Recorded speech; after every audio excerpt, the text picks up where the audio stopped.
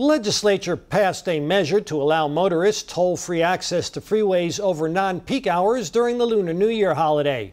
Toll-free access, though, will only be available in the evenings from 9 p.m. till 7 a.m. the following morning from January 29th to February 4th. Transportation Minister Ye Guangshi didn't support making the entire holiday toll-free.